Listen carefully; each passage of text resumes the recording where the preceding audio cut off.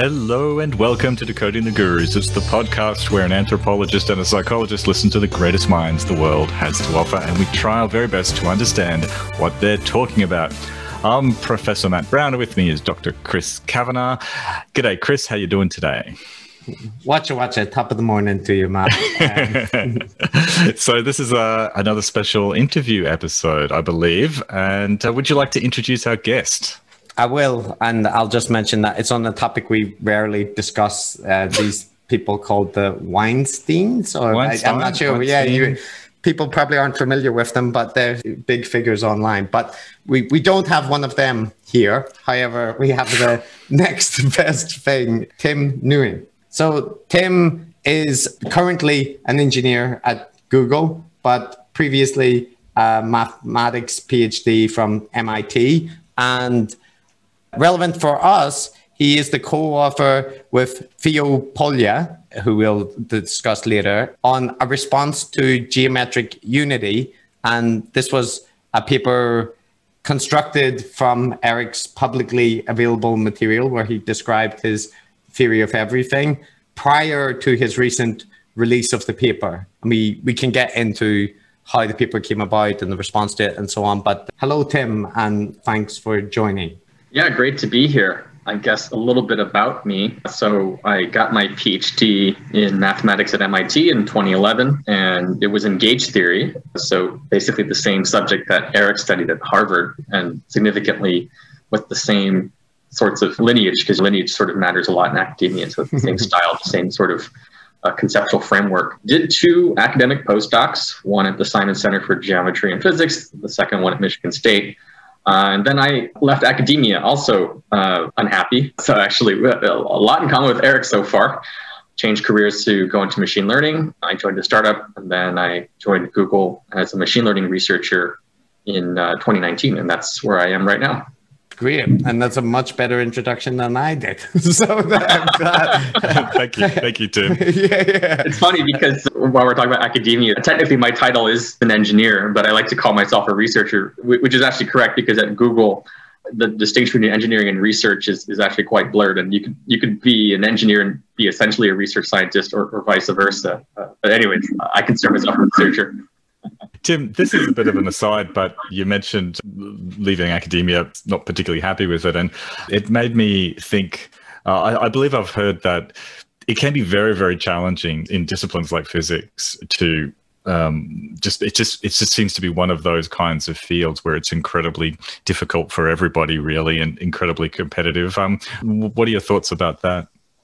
I mean, that's certainly true. I think certainly theoretical physics is very much like that. I mean, I don't know what the ratios are, but it's probably something on the order of 60 to 1 or 100 to 1 in terms of faculty openings to PhDs.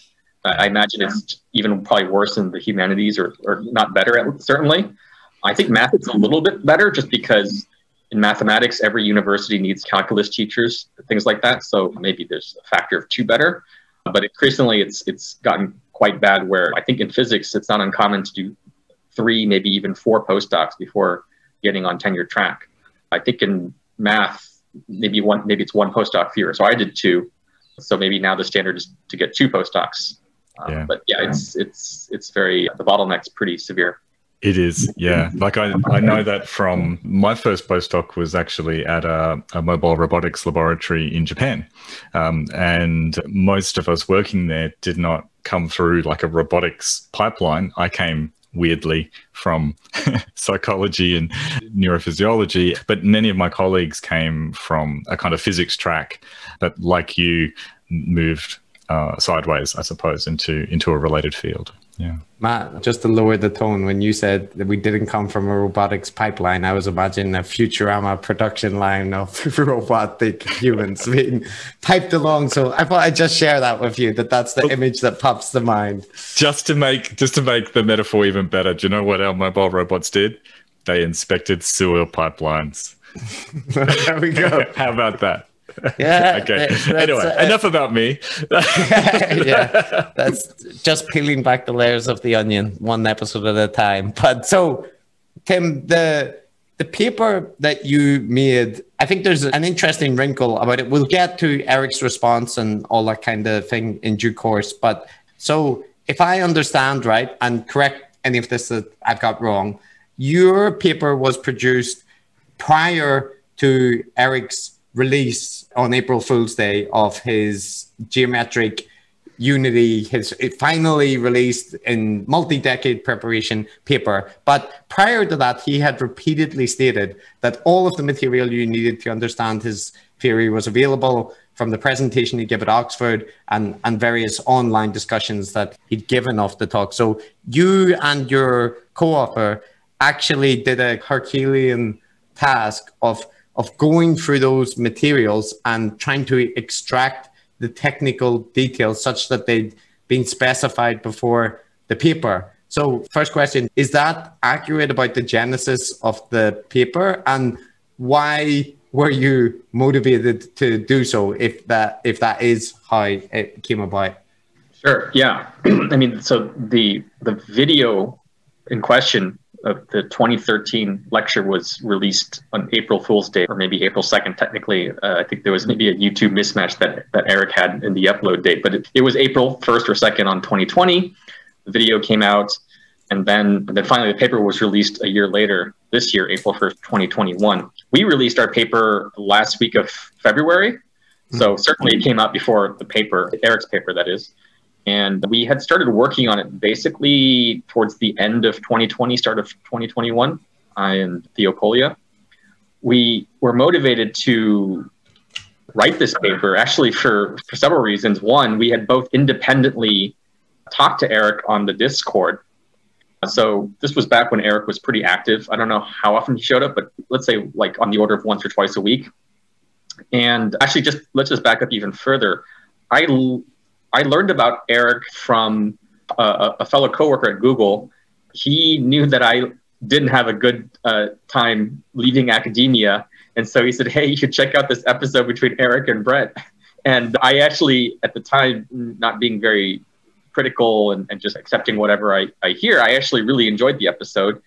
And I also recall being very surprised when Eric mentioned the Seibert-Witten equations, because why would I have expected that to come up in a random podcast episode, right?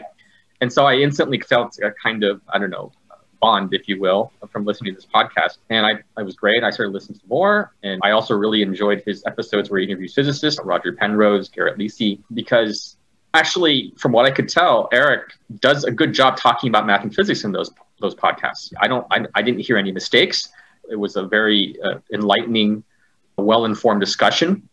I mean, it wasn't like research material, but it's like I'm learning stuff. It's not just dull. It's not like too dumbed down. It's sort of like this very refreshing thing to hear like graduate level mathematics discussed in a podcast, because it sort of allowed me a bridge of my former self out in the real world.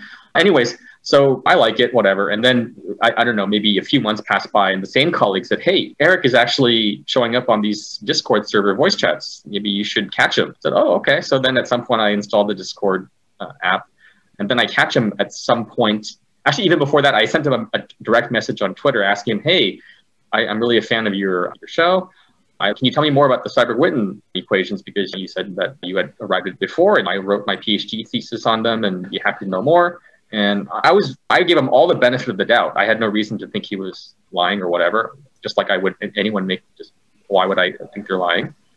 And I even said, regardless of the outcome, I'm still a fan of your podcast.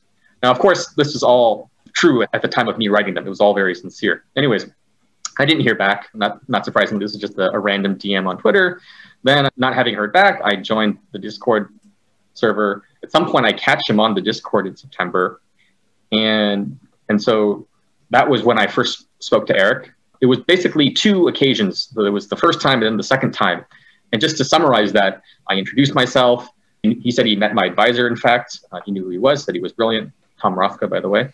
And anyway, so the summary of that was I walked away realizing actually there's very little chance that Eric discovered the Seibert-Witten equations. The stuff that Dan Gilbert went in depth about, the portal dynamics, is basically all completely true. And I'm the mathematician that he referenced there about the sign flip. I'm actually very impressed that Dan actually remembered the precise detail of that question.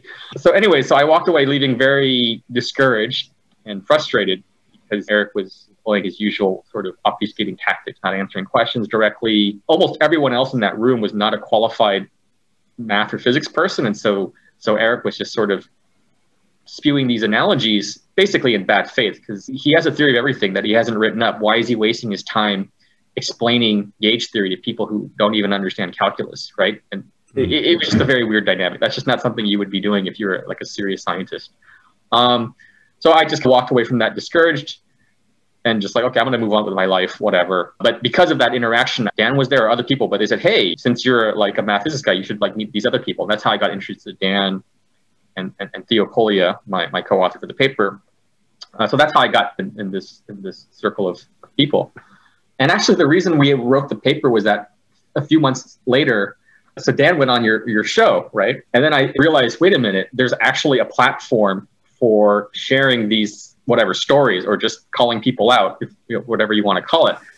And since Dan was able to do it in his way, it occurred to me that, wait a minute, since I studied the cyber equation, that I actually could take it one level further. It might make sense for me to start thinking about that. And then Theo was also interested as well. And then we started discussing all the various avenues. We actually thought that, so writing a paper was not the first thing on our mind. We were just trying to think, okay, whatever. Should we make a YouTube video? Should we just email Brian Keating and say, hey, this guy that you're interviewing, he doesn't know what he's talking about. We thought maybe Brian Keating was just, since he's an astrophysicist, he doesn't know mathematical gauge theory. Maybe he's just being legitimately conned. So Brian Keating is the professor who's been hosting Eric with geometric unity for many episodes and entertaining it. So anyways, we brainstormed like all the kinds of list of things that we might try to do, and just writing a paper, it ended up being the most sensical thing. Because if we email someone as two nobodies, then like, why would they take us seriously? So we just thought the paper, just writing a solid paper would be the thing we could do. And this was towards the end of 2020. And then at the start of the year, we just hunkered down and said, all right, let's do it. Let's watch the video together as needed. Then spent once or twice a week going through it together. And then after going through it a few times and thinking about it, I was the first to identify that there was a problem with the Sheab operator. And then things just started piling up from there. So we have 4 total objections. The Sheab operator was the kind of the undoing, and still remains the biggest undoing of geometric unity. And we wrote the paper and we released it in February. And there's actually an interesting issue with the release that we can get to. I've spoken for a bit, but yeah, there's more details about some of the obstacles with the release we can talk about, but that's the backstory behind the inception of the response in geometric unity. That's great, Tim. And there's a bunch of details I want to pull a bit on there before we move out. But some things that struck me is, first, as you mentioned, there's the connection that you actually are one of the figures that Dan outlined in the previous interview when we were talking about the Discord dynamics with Eric. So it's interesting that you are one of the characters that were central referenced in that. And then also the fact that in Eric's world, there's an array of forces arranged against him, which are hell-bent on taking him down. And I think he's subtly hinted, if you, at least the way I read his threads, that our podcast exists purely to destroy him. And the unfortunate thing is your mention that the interview with Dan helped inspire your paper is in some sense supporting that theory. So we legitimately may be Eric's disc. Like, this random podcast is the grand institution slamming him down. But the other thing that struck me, and I think this is really important to emphasize, because like you, I would even say, while I was skeptical of Eric maybe a bit earlier, I regarded Eric as the most intellectually capable member of the intellectual dark web, and the strangest character that seemed to have interests that extended beyond the typical culture war topics, and to be a potential intellectual powerhouse in really in you mean even above Jordan Peterson and Sam Harris?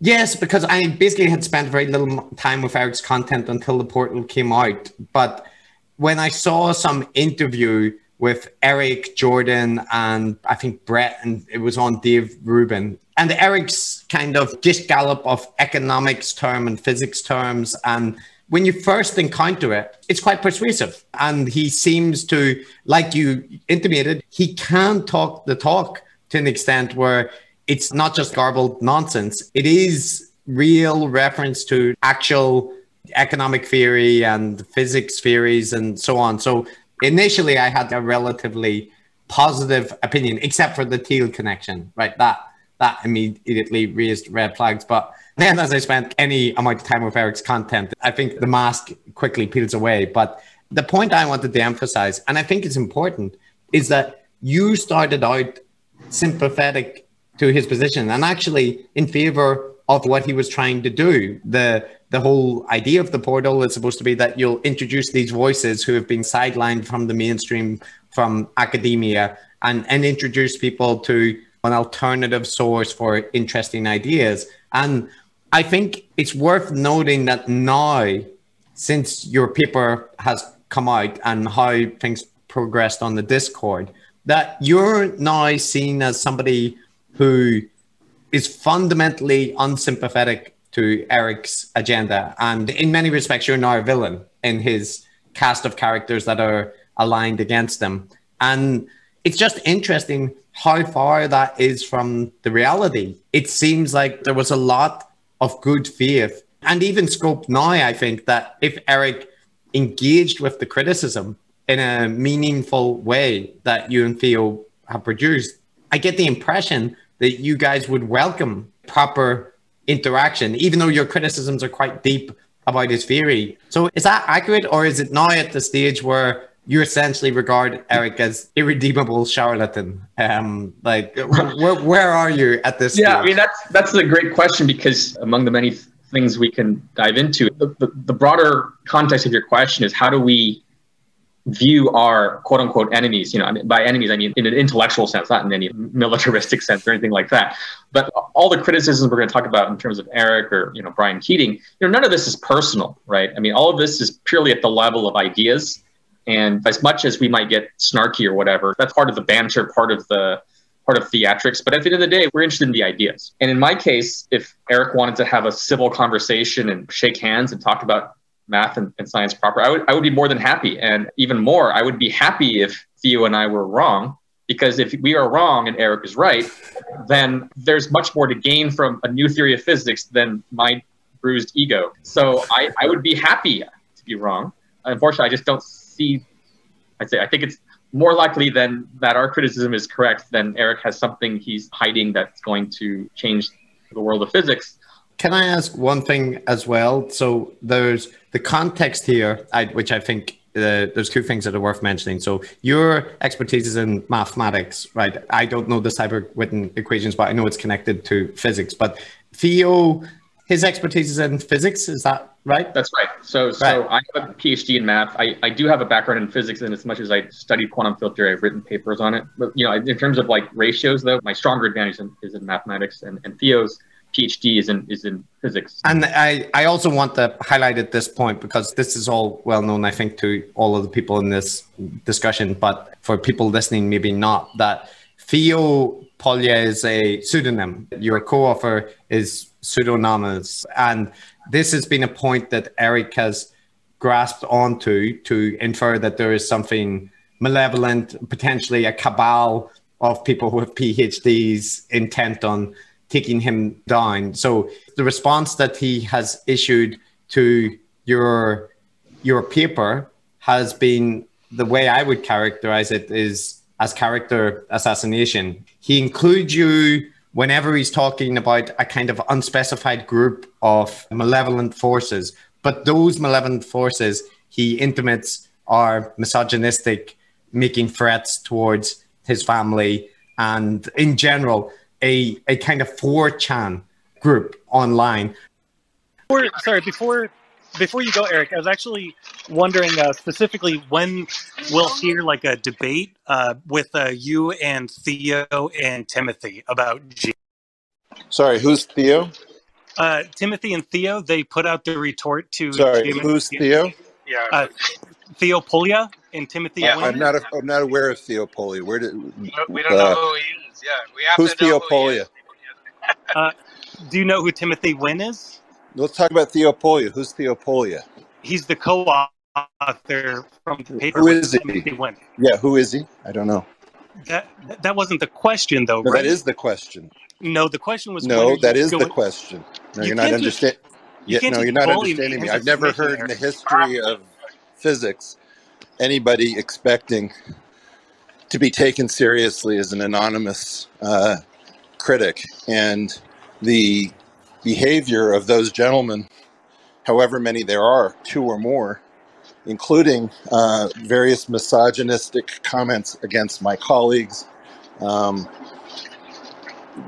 disrespecting Sabina Hassenfelder, who, while she may be a critic, is also a friend of mine. I'm fucking sick of these 2 people, assuming it is 2 people. Maybe it's... So we don't know what theopolia is.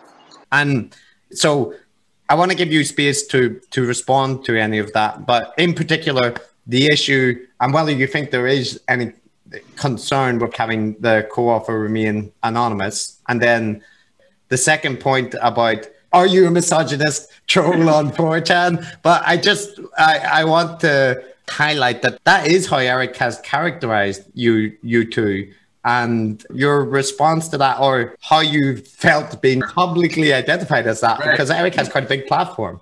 Yeah, I mean, I was appalled.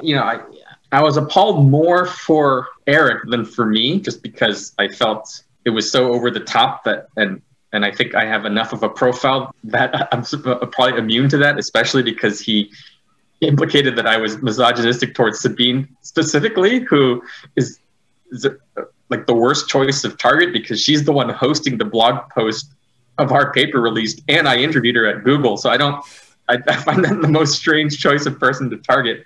She is a physicist, just to mention, in case anybody who doesn't know. Right. Sabine right. She's a well-known physicist, has a popular blog, and certainly her blog posting legitimized our critique even more and got it greater visibility. The funny thing is, some of my friends were like, hey, maybe you might want to take some legal action or something. But actually, I don't think he actually legally slanderizes us. He just sort of says, oh, these guys are associated with people that are this. And so if we were to be really litigious, it wouldn't hold up in a court of law, I think. But not that I would necessarily pursue that anyways, but I just sort of, I think to the extent that it was intentional, a clever sleight of hand where you can dodge the bullet by just substituting the 2 of us for another group and just keep going down that rabbit hole without ever going back to the original topic. Yeah, no, definitely. And that you noticed that as well, Matt. Right? Well, this is a pattern, not just with Eric, but with related gurus, that they are quite good at hedging their language so as to imply quite extreme things without actually saying it explicitly. And it feels like the audience gets the message loud and clear, but they're not actually held to something. Right. As far as I can tell, Eric has never mentioned my name. He's only harping on Theo because he's the anonymous one. But, for example, in the video, someone asked, what about Timothy? And Eric said, I want to talk about Theo. The funny thing is he's talked to both of us. It's Theo's assertion that Eric knows who Theo is, just based on some contextual clues and things like that. Theo has a different username on Discord, and he interacted with Eric with that username. And the evidence is that Eric is aware of that connection, but is kind of ending otherwise. He certainly knows who I am, but he sort of refuses to acknowledge me. And I suppose we can speculate as to why, but he has not mentioned me by name at all in this whole thing, which is kind of strange because he keeps talking about pseudonymity, but that only applies to half of the co-authors. What about the other co-author? His version of why that's legitimate is that if he highlights the people that are making the critiques, that this is your goal. You want him to mention him on his podcast or so on. Like that, you're doing your critique for the No, because you're not. I'm going to mute you if you don't keep it up. All right, you're muted now. I think you're not understanding what I'm saying. Standards, and we don't allow anonymous people to pull bullshit like this, and we don't allow people in general to go around making a name for themselves by being obnoxious, misogynistic, manipulative. It's fucking enough. And this isn't very high quality critique. So my feeling about this is we can talk about this some other way, but the key feature of this little drama is to try to get me to mention their server. And the whole way it got started was the people on an informal server that was set up for me, that we should not tolerate bad behavior in our colleagues. And so when server kicked out a bunch of these people, you got something like you know, the archive meets 4chan. And 4chan is not going, 4chan doesn't have a future in science. May I jump real quick, please? Actually, I'm kind of irritated. Like, right. I'm here on stage with people. Yeah, but like, I don't want to be subjected to this. For me, that's his legitimation as to why I think avoids mentioning people by name. So last point about this specific thing. But so why did Theo choose to be anonymous? I mean, there's lots of reasons that I can imagine. Is there a particular reason that, you know, he just didn't want the personal attention for this, or? Yeah, basically he doesn't want the attention, you know, where he is in his career and things like that. He's still, so he's not an academic. He left after he got his PhD. You know, if you're on the job market, if you're looking to grow in your career, and maybe there's the small chance that someone Googles you and sees that you're part of this nonsense, and that the chance that might negatively impact you, he just doesn't want to take risk. So that's the reason. Yeah, that's entirely understandable. That's the reason. Yeah, me, I feel, you know, much more secure in where I am, and yeah. Now that's a genuine issue. Actually, I just wanted to make one more point because we might forget it, and I thought it was very interesting and ironic. So if you actually listen to that video with Eric and Brian Keating, he mentions that when someone asked him about a paper being released, he says, oh, if a paper wasn't put out, it was rejected from the archive. So actually, I only mentioned it once in a Clubhouse room that it was rejected from the archive. And I guess Eric has the ears of the spies to have learned that, and unfortunately tried to mislead and weaponize it against us. Great. So sorry. I mean, characters no. So there is a paper that was put out rebutting geometric unity. Right? No, there wasn't a paper that was put out rebutting geometric unity. There was an attempt to publish something on the archive, which was rejected, that attempted to get in front of the draft that I put out. So here's an interesting thing about the release of the paper. So we released it on a Tuesday on my WordPress through Twitter, but it was supposed to be released through the archive, which we sent to the archive over the weekend. And it was actually rejected. And we were very disappointed. Maybe just to explain to everyone, the archive is this preprint server where people can upload papers that are not yet peer reviewed. There's still a light moderation system in that either you're at a university or you need some kind of sponsorship if you're not. And in my case, I've already have published papers on the archive, so that wasn't an issue. So we uploaded the paper and the rejection came back saying that the content wasn't suitable, like a very short one-line kind of thing. The explanation was that this was not publishable content, something like that, very vague and short.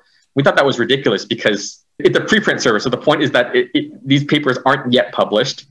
And if you look at the scope of things that are on the archive, there's lecture notes, there's memoirs, there's all kinds of things which wouldn't be in a journal. So just straight up, that was not an honest answer. And of course, we read between the lines. The problem was that we're responding to content that is of, you know, very minimal scientific value, certainly in terms of its format, right? You're responding to this video of this guy. So we were very disappointed, and we relayed this to Sabine Hassenfelder. She also wrote to the archive in our behalf. We also wrote back with this very long explanation of, oh, but look at all this stuff that's going on YouTube. Brian Keating bringing on all these physicists to discuss it. This really about informing the public, blah blah blah. And they still responded with the one line. This time I wrote like this really long rebuttal, and their response again was, if you get it published in a journal, we might consider it for the archive. So we were just, wow, really disappointed. And that's why we released it on Twitter. But the reason I also brought this up, not only because it's an interesting story, but really shame on the archive. I really do want to publicly shame the people who did this. I mean, they're not referees. The moderators do say that they're not referees. They didn't referee the paper, of course, because they did it in such a short amount of time. They couldn't have read our paper and Eric's YouTube. But in terms of like, what's really ironic about this story is that Eric keeps complaining about the suppression, the disk, blah, blah, blah. But the response to his work was itself a form of suppression, not because there was some earth-shattering stuff to be suppressed, but because the thing that it was critiquing was not even worth critiquing in the eyes of the moderators, right? But this becomes this kind of weird, vicious circle where if you can't debunk something because it's not worth debunking, if it has enough of a large following, then how do you debunk it in the first place? So I'm really upset about the whole situation. I'm glad that basically the situation has corrected itself, but there would be more of a stamp of legitimacy if it were on the archive. It's a very strange thing because there are standards for publishing the preprint servers, but they're relatively minimum. That's right. And that's right. In my experience, I don't want to get conspiratorial because that would contradict the whole point. But, you know, if Eric's characterization was correct, this should be what the disk agents love, right? That there's a takedown of his theory, which is going to upset things, and it can be easily legitimized, or, you know, get a little bit more of legitimacy anyway by being hosted on this preprint server, and it doesn't, right? So it kind of contradicts that narrative. And then you also have the issue that Eric has railed against the need to publish, like, and he's even specifically said, you know, preprint servers are also too much of a bar to entry because you have to have an association with a university or get somebody to vouch for you. So the fact that he would then switch to say, oh, that paper which wasn't even accepted on a preprint server. Exactly. It just shows you how much bad faith he is when he cherry picks how to use, you know, using the same argument, but in contradictory way. You shouldn't have to publish on the archive, or the archive is a sign of approval. Yeah, that's interesting. So yeah, thanks for flagging that up. Yeah, I'm going to put that in before we forget that. So that was really one sort of the first dramatic moment of our process of getting our response paper out there. I might change gears a little bit. I thought it might be useful to just ask a few sort of general questions about unified theories of physics, how many of them are floating around out there, what are the big stumbling blocks, and where Eric's idea fits into all of that. And another related question is a more specific one, is just to ask whether or not his paper that came out after yours, whether any extra information in that, did that clear anything up, or did it change your view at all? Yeah, sure. So let's see. So my background is much more in mathematics and less in physics, but you know, I'll explain what I know. So in terms of theories of physics, right? So I guess most people know that there's two large pillars of physics. There's quantum mechanics, the physics is very small, and then there's general relativity, sort of the physics of the very big, gravity, and what Einstein has, one of the great contributions from Einstein. And sort of the holy grail, one of the holy grails of modern physics is to try to unify the two. There's actually sort of two senses of unification. So there's that sense of unification, which is, you know, a holy grail of physics. But there's also another sense of unification, which is also, you know, important, but not quite the same. So there's something called the standard model of particle physics. So there's, you know, four forces in nature. There's gravity, there's electromagnetism, there's the weak force, and there's the strong force. And famously, the standard model encompasses 3 out of the 4. It doesn't encompass gravity. There still remains to be a unified theory of physics because our basic theory of particle physics doesn't include gravity. And so how this ties into unification is that another way you can think of unification is how to unify the other 3 forces. You know, ideally with gravity, but you could also talk about just the weak, the strong, and the electromagnetic. And that has to do with gauge theory, essentially. So the sense in which, how does this relate to geometric unity? So for geometric unity to be a theory of everything, so to speak, it could try to do so in, at least in the sense that the word is used, it could do so in either of those 2 ways to unify, say, the weak, the strong, and the electromagnetic. And if it were more ambitious, it could also unify it with gravity. But certainly one thing that it should do is it also needs to incorporate quantum mechanics. And so that's the sense in which, if Eric is going to call geometric unity, you know, a theory of everything, it should do that. It certainly falls short of that, and we can go into the details. What Eric sketches out, or claims at least in his work, that, you know, he has these equations, and from those equations you're supposed to get the Einstein equations, which is gravity, the Dirac equation, which is going to give you electromagnetism, and the Yang-Mills equation, which gives you the strong and weak force. I mean, those aren't mutually disjoint, but that, you know, just to give a kind of a superficial description. So from his equations, you're supposed to pop out these, you know, famous equations that are involved in these different forces. The thing is that he doesn't, you know, succeed, or he just has many gaps. It's actually quite amazing how tenuous the connection is between his work and what he claims. I mean, a much more scientifically honest title or whatever would just talk about, you know, some of the geometric structures that he proposes en route to that big program. You know, scientists, of course, should be very modest or appropriate when titling their papers, right? And so most scientific papers present an idea partially fleshed out even towards a bigger program. So, so unifying physics is a very big program that's going on for decades, right? And so the fact that geometric unity has a hint of trying to get there, to say that that warrants calling it a theory of everything is a huge stretch that no serious mathematician or physicist would take seriously. So, in some sense, already off the bat, you can already smell something's funny, because there's such a large disconnect between what's actually done and what's actually promised or named. Yeah.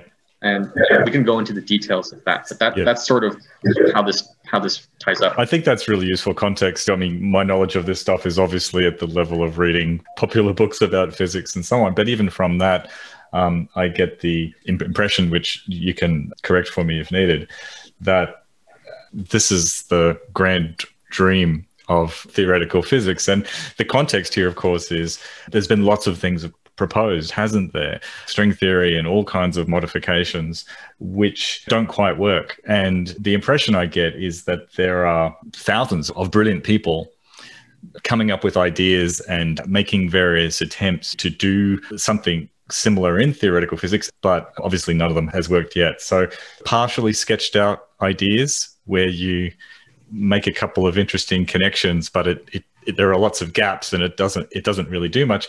They're kind of a dime a dozen. Would I be wrong in making that assumption?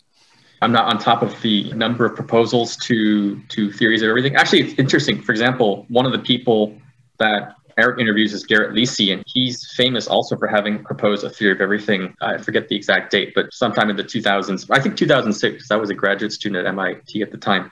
The title of his paper that he put on the archive was An Exceptionally Simple Theory of Everything.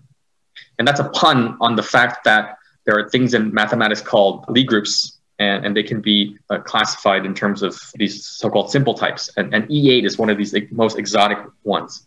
And he wanted to embed all these different forces, all these different symmetry groups inside E8. And E8 is one of these exceptional Lie groups. So it's a sort of a pun, exceptionally simple theory of everything. Actually, there was a non-trivial number of people that took it seriously, or at least saw that there was content to it. I don't know if it lived up to its title, but for example, a mathematician named David Vogan, a professor at MIT, I believe, took it seriously or invited him to give a talk or hosted a workshop, something like that. So my impression is there was content there. Whether it actually leads to a theory of everything is an independent thing. But, many times in science and mathematics, you might not solve the problem you set out to do, but there's still some germs of some ideas, right? And my impression is there was some construction there. Now, it was sort of, it had its flaws, but it was at least, and it was certainly put forward in a proper paper, right? So there are many attempts like this, but it's, by comparison though, geometric unity, it almost doesn't even meet the bar of like a properly written paper. So it's very low on the totem pole in terms of serious proposals. Yeah, so there seems to be a big disconnect between the kind of grandstanding that I've seen from Eric on this point, and it seems to me that this seems to play an important role in his image and his public presentation, which is that of a brilliant genius physicist, among other things, that is unrecognized by a system that is dominated by a crushing orthodoxy that cannot encompass new ideas such as his. So I guess, perhaps it'd be helpful for you to just spell out what you see are those main issues with geometric unity. I think you've already talked about a couple of them. You've mentioned it kind of falls at the first hurdle in terms of not even clearly explaining what the proposal is, but I think there are a few more specific criticisms as well. So in our paper, we highlight 4. And I've already mentioned one of them. This Shiab operator. So I guess I can give maybe a high-level overview of those objections. So they come in various types. So just maybe at a high level, things can be flawed for either mathematical reasons or physics reasons. By physics reasons, I mean if your theory makes a prediction and the theory and the experiments are otherwise, then the theory might have been right, but it just didn't get confirmed by experiments. It's not like a logical contradiction, right? But a mathematical mistake is much more serious, right? Because that means you can't even logically construct what you're trying to do. So in the course of writing geometric unity, finding the Shia operator not being definable was sort of the nail in the coffin, so to speak. And then we found the subsequent other ones just to flesh out more things. But at the highest level, there is the Shia operator, which you could read the paper to go into the details, but Eric tries to construct it and can't. Actually, it was what happened was, we were watching the video. He gets to the point where he talks about it, and then I just had to do some inferential stuff about what he said and realized, okay, if I actually take him by his word, what he says here, this just can't be right. And actually, this was vindicated because in his paper release, he says very clearly, and this is also in my tweet in the response to his paper on April 1st, he says he no longer knows how to construct the Shia operator. He openly admits that he no longer knows how to do it, which is a very strange thing to do when you're so aggressive promoting your theory of everything, to admit that you no longer know how to do it. So in some sense, he agrees with us. And if you look at the Joe Rogan show, the only response he makes to our paper was, he says there were 3 points. There were actually 4, but he says there were 3. He says 2 of them are inferential. They're not what I'm doing. And then one, he says, there's one objection, but I would have said it anyways. So it was just a very strange reply. But in some sense, he's actually not being dishonest, because we said you can't construct the Shia operator. He admits it in his paper, and he re-admits it on the Joe Rogan show. So I don't kind of meander here, but I don't even know why there's anything to be discussing at this point, because he's already admitted he doesn't know what he's doing. I like listening to alternate theories, but I don't like when theories are rebutted and then there's no counter argument. And I don't care if they're awful people, because if they are, they are. I'm sorry that this is happening to you and that they're being awful. I'm really sorry for that. But looking strictly at the actual mathematics of it, I just want more. Like you talk about the Shia operator, but you just say if it can be so defined in the paper, and I just there's nothing for me to really sink my teeth into when I'm trying to parse through this paper. I think probably like some of the listeners, and you don't need to get into it, Tim, because I imagine that it requires like some degree of technical competence, but it sounds to me like the Shia operator is a core component of the theoretical model he wants to build. And that if you can't construct that or mathematically justify what you've done there, the rest of it doesn't matter, because it's a fundamental pillar to build everything else on top of. That's right. So it's maybe from Eric's perspective, this is me just wildly speculating, but he might see something like Darwin had evolutionary theory before we understood genetics. Right? He came up with the theory, and then later there were people that were able to flesh out the specifics and rebuild from his high level concepts. Although, of course, in the case, that's somewhat the cartoonish version of Darwin, because the reality is he spent like decades getting tons of material together to prove his theory. So he didn't just have a bright idea and do no work to prove it. A lot of time with muscles and whatnot. But yeah, so I heard Eric actually on the Portal episode where he was, I think this was when he released the video for Geometric Unity that you took a look at, that he basically intimated he wants to start a new paradigm in physics, that there's Newtonian physics, there's Einsteinian physics, and now there will be Weinsteinian physics. And he was very clear that he was upset that he may potentially not get the acknowledgement with having his name attached to this new era of physics, because he wasn't credited with the Seiberg-Witten equations, but also I think he's talked about the Yang-Mills equations and intimated some knowledge of them as well. So, but how about that? How about the idea that, like, let's say if he grants you the Shia operator, that yes, he's forgotten this crucial component. Is there enough, like, is that such a flaw that all physicists will be like, or are there people like Brian, people who may say, well, yes, that's a problem, it's a significant problem, but you know, the rest of it is still interesting. Well, that's a great question, because you make a very valid point. And of course, Eric tries to use it to his advantage, that he keeps saying that all theories come out malformed. Drax said that you shouldn't rely on experiment necessarily, because the experiment might be falsified, things like that. But not to go into that kind of reasoning, which can be very poorly applied as in this case. So I want to say several things. We did have 4 objections. So if you don't like that one, you could also go to pick the other ones, but you know, which are also really bad. The thing is, and this is of course a judgment call in terms of requiring the expertise and the aesthetics to know when something is worthy or not. But if something is wrong and worth pursuing, there's usually good reasons, right? Like, because there's sort of some germs of like good ideas. There's an indication that it solves new problems that weren't solvable before in the old framework. You know, things start to align, right? But if you just sort of assert something and it's wrong for a simple reason, then that its wrongness doesn't indicate, there's nothing that wrongness gives you any insight upon. And I feel the Shiab operator is exactly of that sort. And, you know, I was actually looking at Eric's GU paper a little bit more closely again today.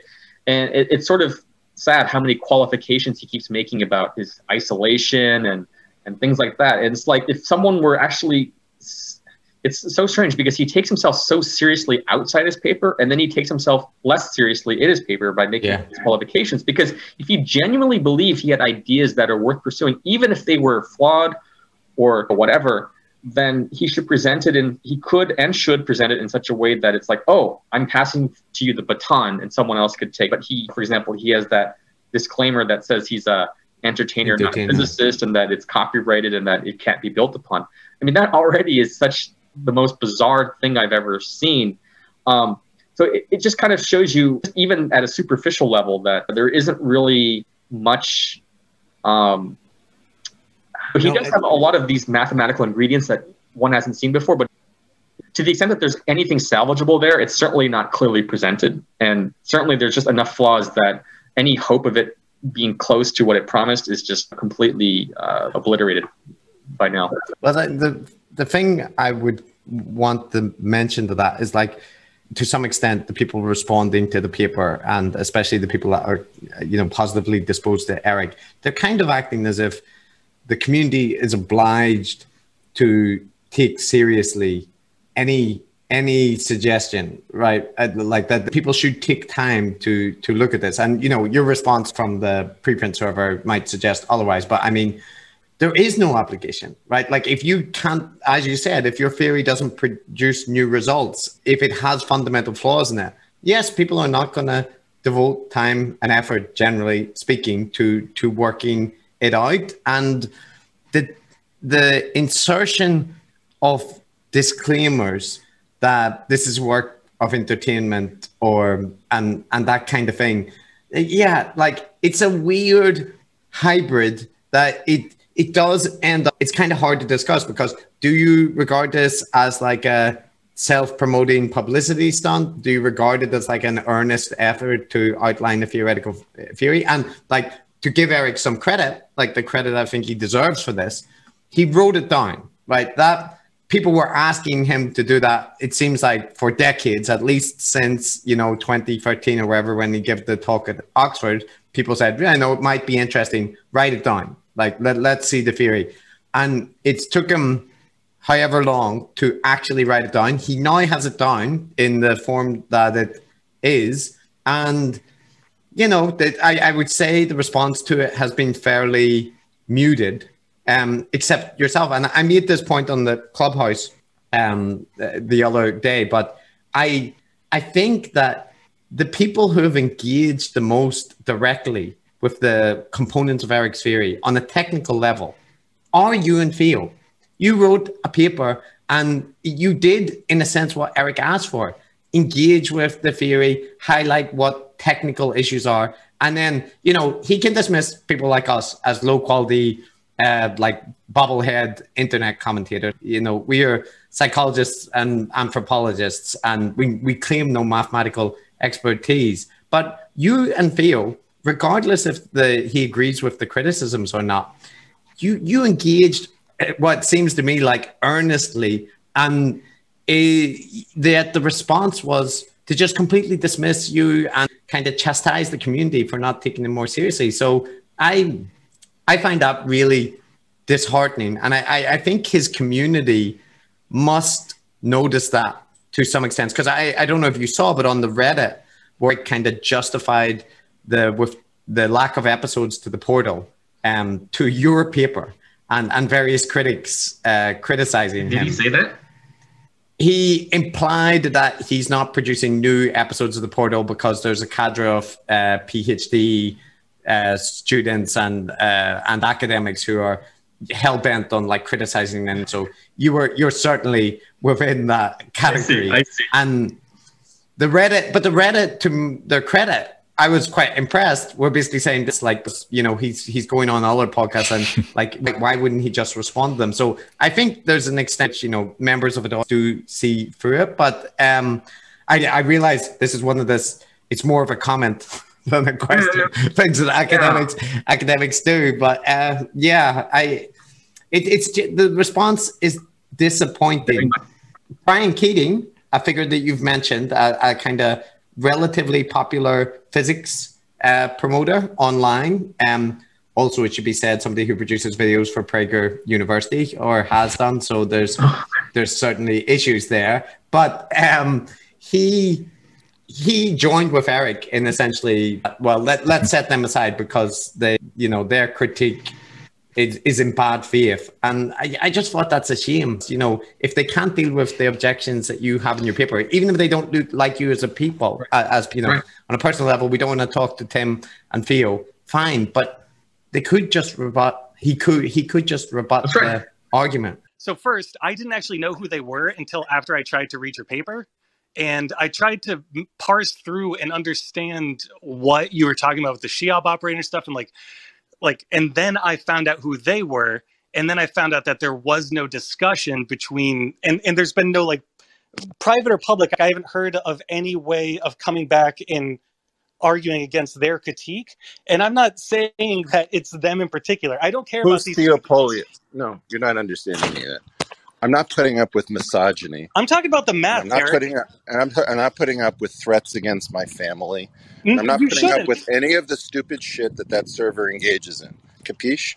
Great. Am I clear? Agree, Eric. I agree. You should not be subjected to any character assassination.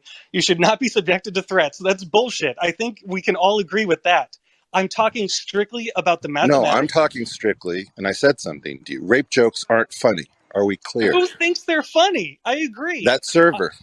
Great. So they shouldn't be listened to. But there's still a mathematical I don't deal with problem. that server. You're not understanding me repeatedly. I don't deal with people from that server. Okay, then just talk to me about your theory and I want to know if there's so is there going to be a follow-up? That's the first question. I mean, I'm following it up.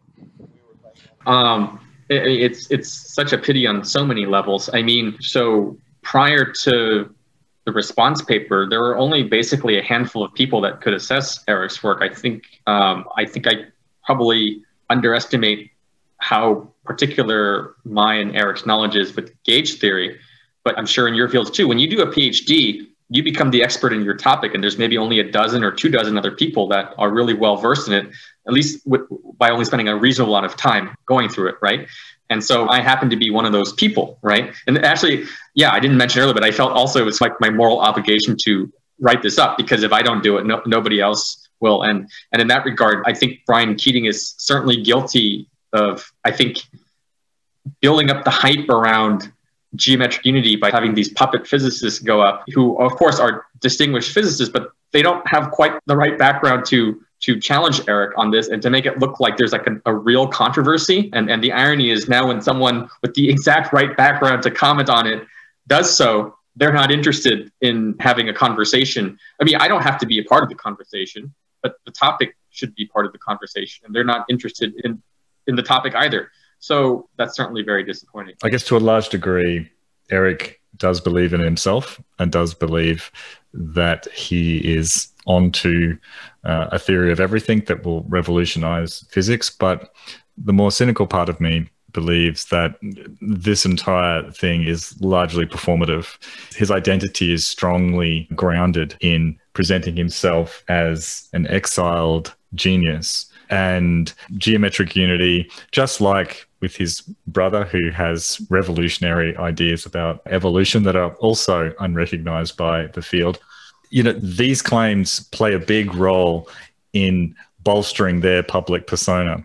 So it doesn't surprise me at all, frankly, that any good faith engagement, critical engagement, actually treating these proposals with the respect that they're asking for would be rebutted in such an aggressive fashion. They don't exist for that purpose. They exist for the purpose of buttressing their image. Yeah, and I think maybe this is a good point to talk about Brian Keating, because he's a mysterious figure in all of this. I don't know the man personally, just like I don't know Eric personally, but from what I can see, he's a legitimate and accomplished scientist. He's a distinguished professor of astrophysics. I made sure to read the book, his book, Losing the Nobel Prize. I forget the exact title, but it's about astrophysics, his journey through it, and how the things he worked on took him on the path to the Nobel Prize, but then things didn't work out. First of all, the book's well written. It's good humor and personal touch, but also in a scientific sense, in that I think he did a really great job explaining the physics, that fine line between not dumbing down things too much, but also giving you some real substance, talking about the Big Bang, inflation, things like that. So the long story short is that I feel that the man who wrote that book, the Brian Keating who wrote that book, is a proper scientist and shows the nuance of controversy and difficulty in science. That Brian Keating is not the same Brian Keating that is subservient to all of Eric's temper tantrums and things like that. And I think that's a really interesting question that I don't really understand. If I'm going to speculate, there must be some personal connection that they have. Eric claims that his family deserves 3 Nobel Prizes himself for the Seibert-Whitney equation. Then there's Brett with the whole Carol Greider affair. And I guess the third one must be his wife. And Keating has a book about losing the Nobel Prize, right? But there's a big difference because Keating goes into very close detail about all the nuances. There's something called inflation for explaining how the Big Bang happened. And one of the big projects that Keating worked on was to discuss these so-called B-mode polarization, these B-mode polarizations that are supposed to validate inflation. So it would be like one of these discoveries of the century where you can actually see like the fingerprint of the Big Bang. When the press release came out about this big discovery that they had found these B-modes, he was basically slighted. His contribution was mentioned in a footnote. He was marginalized, so he was upset about that. But then the second reason why there wasn't a Nobel Prize was because basically the results were invalidated later that year with some more precise measurements. So that's what happened with that project. But the point I want to emphasize is that he writes an entire book going through all the trials and tribulations of what it's like to be a scientist, to have competition, to be slighted by your colleagues, to then have your work discredited in the media, and to explain how science can be overhyped. So he goes through it in such detail and with a level of thoughtfulness that, yeah, like it's legitimate writing based on my experience of what the scientific process is like. And it shows the integrity that you would expect of a scientist who goes through the roller coaster of success. But if he were to apply those same criteria of his own life to Eric wouldn't stand a chance to be taken seriously. And I just wonder what's going on there. Like, you know, the so-called Nobel disease exists as well, right? People get Nobel Prizes and go on to endorse homeopathy or 5G conspiracies or whatever the case may be. And it's happened so much that it has a name attached to it. But the other thing, and this is speculation on my part, I'm completely flagging that up, but Brian Keating, I've only done cursory look into his content, but one of the things that jumped out immediately was the collaboration with PragerU, and in particular he seems to have produced a video about arguing that God is a more likely explanation than the multiverse. I believe Brian is religious, and he does admit that in his book. Yeah. And whatever you take of that argument, I have also seen things about Brian having more conservative political views, and I think if you're in the heterodox space or even the leaning conservative space, that voices like Eric's, there is a natural sympathy there. Eric presents himself as a figure who's beyond the partisan divide. But in my experience, both of the Weinstein brothers tend to be receptive to people who are presenting themselves as black sheep, either on a theoretical or political level. And I think there's some degree of overlap there, because I suspect most mainstream academics would not produce a PragerU video. So I just think there's an overlap there, potentially along a political angle as well as a scientific one. So I think that might alongside what you outlined, Tim, with the disappointment surrounding the Nobel experience that Brian had. For full context, can you tell me what's the deal with Prager University? I'm not fully aware of what. Oh, sorry. So Dennis Prager is a conservative activist, commentator, so on, but he has a website, a kind of YouTube channel that produces these short videos that are usually repackaging some conservative position into a digestible video to share. But the videos have included things arguing for intelligent design, or it's kind of Christian conservatism mixed in. So against global warming and so on as well. I see. I mean, of course, there's the more broad issue of scientists that comment on things that they're not qualified to, and yet they're viewed with certain authority. That's like maybe the most mild form. And then there's maybe scientists that, I don't know, espouse some interesting or weird theological views or whatever. I think this one's most interesting because the endorsement of Eric Weinstein is a different category. I think they're on orthogonal axes, right? Like you can be a fundamentalist astronomer, and that has, I can see no bearing on why you would be seduced by Eric Weinstein. They're just different variables going on. Right? Yeah. So, because I'm trying to think, like if I'm trying to be charitable, right? I try to think like, okay, so the Brian Keating that wrote his book and the Brian Keating that's endorsing Eric Weinstein, those seem like two different people, and I have to ask why. And it's like, I just can't think of a good reason, because I'm trying to think to a scientist, your integrity is your most important thing. And I don't know of any scientist that would sacrifice his or her integrity for a few extra YouTube clicks, which is like the most obvious reason why someone would do that. And I don't understand the dynamic. I think it has to be what Matt says, that compartmentalization is a thing. And like you mentioned that you can't see how the person who could write that could then be focused on increasing clicks and views on YouTube.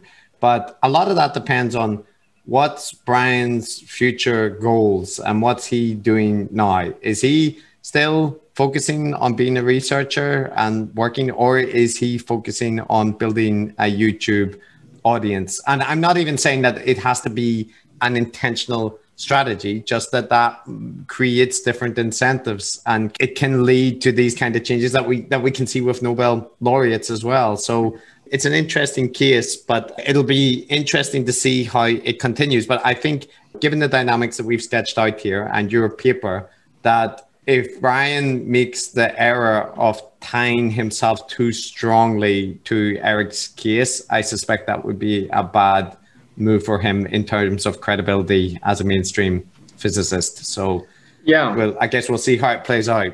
I mean, I'm just wondering if there's both this sort of F the system dynamic going on, where because Brian got close to the Nobel but didn't get it, or he got spurned also by his colleagues, and so he has that bond with Eric, and now it's like, you know what, all my colleagues are a bunch of hacks. I'm tenured, I can do whatever I want, so why not just take liberty with this, and I don't care, right? So maybe there's some of that. I don't have a problem with these personality quirks if they were just personality quirks. We're all weird in our own way, and they're free human beings do whatever they want. I think one of the main issues, and I think a recurring theme of this podcast, is just what is the effect it's having on the wider view of science and the way it's done. And I was also talking to Joseph, the person who actually was interrogating Eric on that Clubhouse, and he agreed with me also that this is bad for the perception of science, and also sort of a knock on the respectability of Brian Keating. This is what makes it worse that Brian Keating's involved, because that just throws a bunch of confusion. Because if you look at some of the Reddit discussion, it's like, oh, Brian Keating's a professor, so he's more qualified than Tim. He's brought on Max Tegmark and Sabine and Wolfram. And so it's really damaging when people don't know how to evaluate science, so they rely on authority figures. And if they try to string the theatrics in such a way as to mislead people, then that's where it becomes very damaging. Yeah, I think that's a good way to sum up, actually. I mean, as you say, this is a thing we're very concerned with, that when people with PhDs, when people with some degree of scientific or academic standing go down a path which is not entirely dissimilar from Alex Jones, then it has a disproportionate effect on public understanding of science, whether it's physics or vaccines or whatever. And their behavior also seems to be geared towards undermining public trust and faith in scientific institutions. And that's why it's important. We don't have great concerns for the physics establishment being destabilized by silly theories, right? That's not going to happen. But what does happen is that the public can become entirely misled as to how genuine scientific research occurs. So, Tim, I think in this little episode, which you've engaged with, and I think done a great service by engaging with Eric's theory the way you have, will hopefully perhaps help a tiny little bit in counteracting those forces. I gotta say, Tim, like there's two things that pop to mind. So first of all, thank you for detailing all the things that you have. I think it's really helpful. But the two things that struck me, one, as I'm sure you've experienced now, when people criticize you and they're critiquing something which isn't accurate, like that they view you as somebody that wants to destroy Eric Weinstein and that your life's goal is built around this, it's not accurate, right? It doesn't land. So in the same way with me and Matt, we joke around about people describing us as a Weinstein hater cast, but the reality is that Eric and Brett are just new versions of this thing that I've been interested in a long time, which is kind of conspiracy theorists and pseudoscience communities. And it'll be around many decades after they're gone and after I'm dead. The next generation will have new figures. So in this sense, they're just players. We're all just playing roles in bigger systems. Eric might like that, but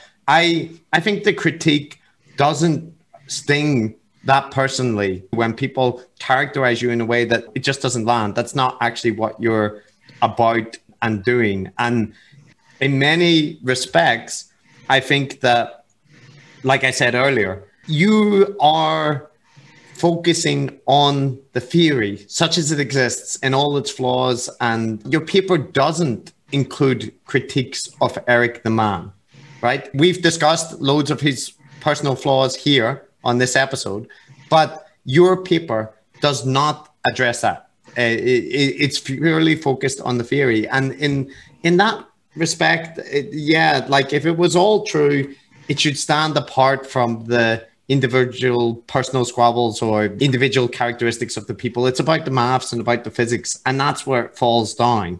And the extra layer that me and Matt are focused on is the kind of social dynamics and psychological techniques that people are using. But in your case, I think it's just important to keep that in mind, that you produced a piece of work which was focused on the science, focused on the maths, and that's where the critique lies, but that's not where it's engaged on. It's engaged in a personal level. Clear, as sadly consistent with the Archive decision, our paper is not a contribution to science. It's a contribution to debunking science, right? Like reading my paper won't teach you anything new about the universe. It will just tell you why there were some bad arguments, right? And so, and in some ways it's comical to see people still take it so seriously. Oh, Eric responded with these things, right? And what about this and that? And they're sort of missing the point. There was a reason why the academic community didn't engage with Eric before, and even more so now, both with the quality of his write-up and certainly also with RG already having done the job, everyone else their time. So basically, Eric's never going to get any more serious criticism after this, I would imagine, unless it's some other people who want to do so, but certainly not the academic community. So there might never be any high quality criticism of GU based upon Eric's response thus far. The discussion really is at the level of scientific integrity. I think Eric has basically conceded that he doesn't really have any good response to our criticism. So it's unlikely that there will actually be any meaningful scientific engagement in terms of, oh, let's actually sit down, look at the equations, resolve. I don't see that happening. I'd be happy if that were to happen, but I just don't see that happening. But Tim, the last thing I'll say is that even though I sincerely doubt Eric will ever reach that point, I think your paper existing has had that impact. The appearance on Joe Rogan, the last one, was notably more critical than in previous incarnations. His fans on the subreddit didn't endorse his deflections about not releasing podcasts. And I think in general, when you're in the public eye, there'll always be a core which will never doubt and the kind of true faithful. But I From observing the arc of Eric, I think it's fair to say that it's bending towards skepticism of his claims in the public sphere. And you played a part in that. And I have no personal ill will towards Eric either, but I think it is good for all the reasons that we've discussed, that grandiose claims that present the academic community and institutions as fundamentally evil, flawed forces that you can't trust, especially during global pandemics and this kind of thing. It's worth pushing back on that. So yeah, just thank you for chatting with me and Matt about it. It's been very entertaining and interesting, and and thanks for the paper as well. And pass on our thanks to Theo. Yeah, my pleasure. I want to say that almost ironically, it's almost strange that Eric and I should be on opposite tables, because we should really be working together, right? We studied the same math and physics. It's actually strange that we're actually not like somehow on the same side. It's Tim, the fact that you say that tells me that you are thinking like a normal human being and a physicist and not like a guru. I'm sorry, there was never any chance of that, but I'll thank you as well. I'll just say that similar to Chris, I think there was absolutely no chance of your good faith engagement and criticism being responded to in kind. However, it was very helpful for that to have occurred, although it can often feel like one's playing whack-a-mole with pseudoscientific and conspiratorial theories that are out there. It's an important thing to do, not for the scientific enterprise, but for the public understanding of science. And hopefully a few people, as Chris said, that there'll always be the true believers, but I think more than a few people from little episodes like this can get diverted to better popularizers of science. So thank you again, Tim. Yeah, you're welcome.